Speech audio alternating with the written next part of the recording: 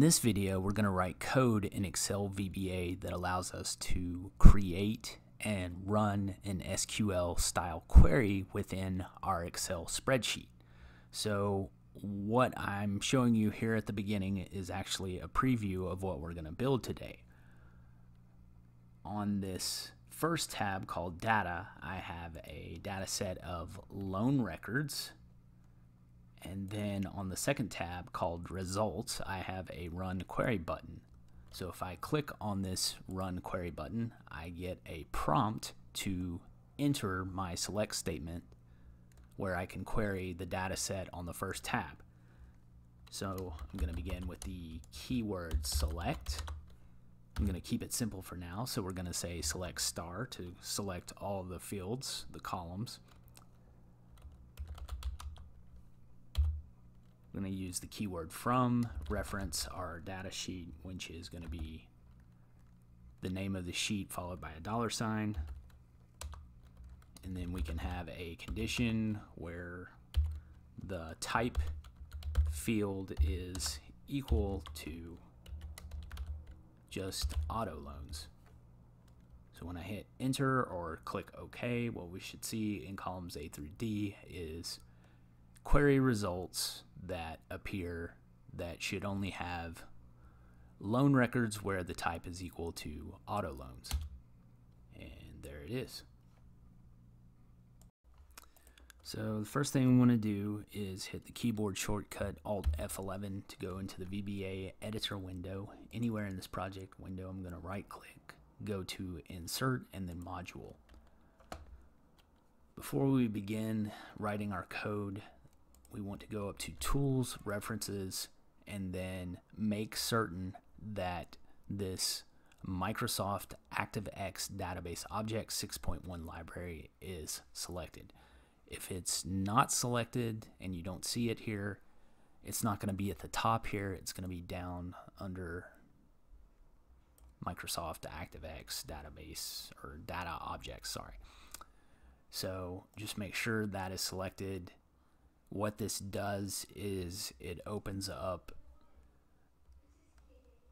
a set of options that is specific to what we're trying to do here, which is to connect to a certain source and then create record sets that are essentially query outputs. So we'll call this subroutine myQuery, and we're going to begin by declaring a variable called connection. It's going to be as the data type new and then ADODB, which stands for ActiveX Data Objects. And once I hit a full stop, what you're going to see is a set of additional options here. One we want is connection, because this variable is going to hold the string that connects to our Excel workbook. So I'm going to reference our connection variable again. We're going to open this connection, and then we're going to provide a particular connection string. Now this is what this needs to look like. I'll put all this code in the description of this video, so it'll be there. So basically we're just telling it to connect to our Excel workbook. You can see here in the middle we have the keyword source, and then we come outside of our string. We use an and symbol to join it to this workbook and then full name of this workbook. So now we have our connection. What we want to do is declare a new variable, and we'll just call this SQL Query. It's going to be as the data type string, because this is just going to hold, this variable is going to hold our query select statement. So our SQL Query is going to be equal to just what you're used to seeing when you input a select statement to run a query. So I have select star, which means select all the fields or columns. And we have the keyword from, and then we reference inside brackets our source, which is our data sheet, and that needs to be followed by a $sign. So now we need to set up our record set, which is going to be the output. It's going to be the variable that stores the output of our query. So we'll just call this rs for record set. It's going to be as the data type new, and then we're going to reference our ADODB again, and this time we want record set. So our rs, again, we need to reference it and then open, and we need to input the first two arguments. The first one is the source, which is going to be our SQL query variable, and it's our source because it contains a reference to our data sheet. Then our connection is going to be our connection variable that we set up earlier. So now we have everything we need to run the query. We have the connection, we have the select statement, we have the variable that stores our query results. We want to now write this to our results sheet. So I'm going to declare a new variable called, we'll just call this rSht for results sheet. It's going to be as the data type worksheet. This is an object variable, so it needs to begin with the keyword set. So our results sheet is equal to this workbook, and then worksheets, and the name of our sheet is called results. So we want to do at least a couple of things for now with our results sheet. So I'm going to begin with an with statement and reference that variable. The first thing we want to do is with the cells, we want to clear the contents, because the idea is we're going to run multiple queries, and each time we run a new query, we want to clear out the results that were there from the previous one. So after that, we want to reference the range where we want our results to begin. So for now, we're going to start with range A2.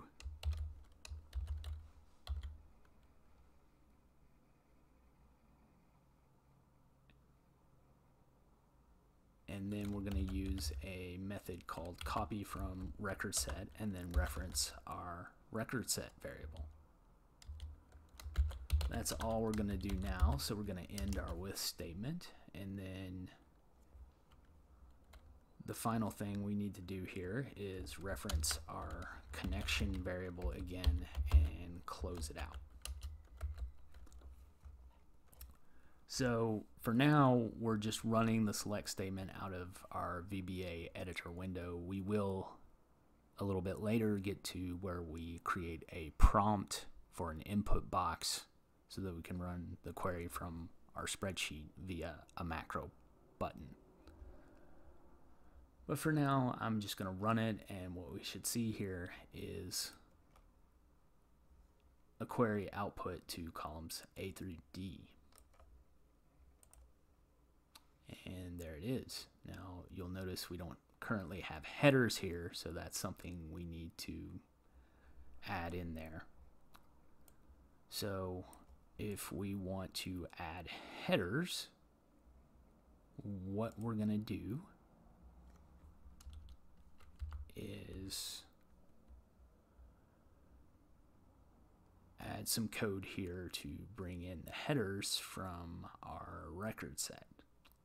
Now, the thing about it is it needs to be dynamic and flexible, because based on what we input in our query select statement, the number of headers could change. So we need to add a for loop here. So we're going to begin with the keyword for and then a counter variable, and it's going to begin at 0 because we're talking about an array in VBA which the count begins at 0 rather than 1. So we want this count to go to our record set and then fields and then count -1. Because the count's going to return a value of 4, but our count on our fields actually starts at 0 and goes to 3. So we have that, and now what we want to do is reference our cells again, and we want to write this to the first row always. So we're going to have a value of 1 here, and then we have our counter variable, which will pick up whatever field we're on. It begins at 0, so we need to add 1 to that because this cells, we're addressing our worksheet in row 1, and there is no column 0, so we have to begin with the first field at 0, add 1 to that.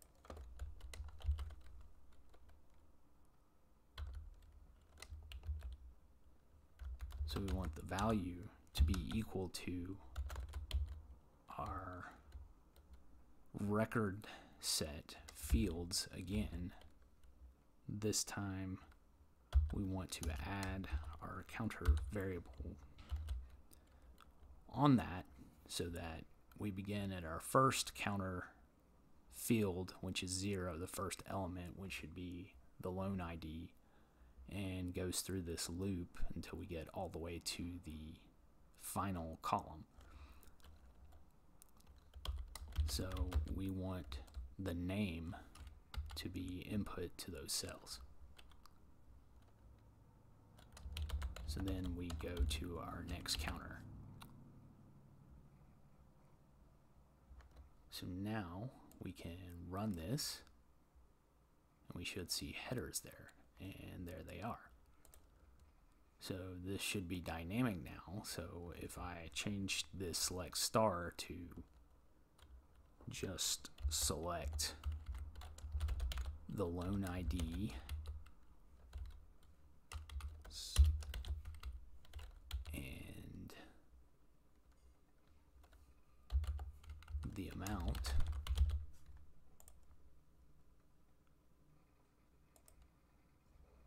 it's dynamic.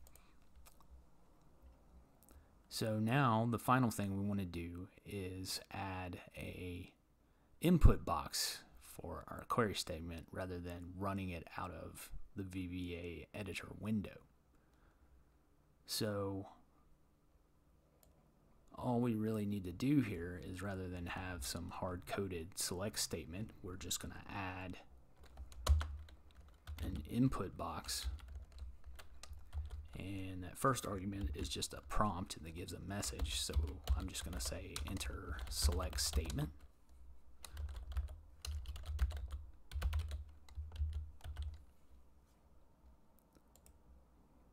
That will be that. We'll add a macro button. So this is called myQuery. So we'll go up to developer, go to insert buttons, draw one in here, and link it to the myQuery code. We'll edit text, and we'll call this run query.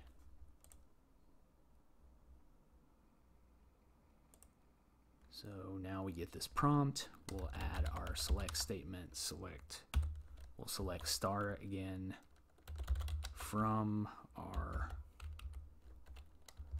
data sheet, which needs to be enclosed in brackets and ends with a $sign. And then maybe this time we'll have a where condition, location equals branch 2. And there it is. We get a data set of only records where the location is branch 2.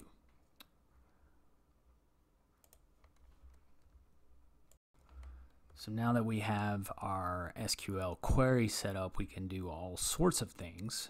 Just to show you another example of what we can do, we can sum the amount column and group by type or location. So if I wanted to group by location and sum on the amount, I would reference first the columns I want to group by, and then use the keyword sum and reference the column I want to total. Now, when you sum any column, it will give it a generic header. If you want it to have some more meaningful header, you can, right after it, use the keyword as and then give it a name in brackets.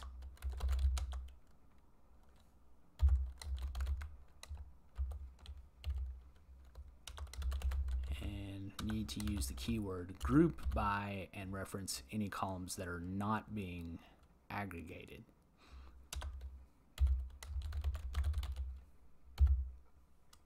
So you can see there we have our totals by branch location. Well, that is all for now. Thanks for watching. Please remember to subscribe.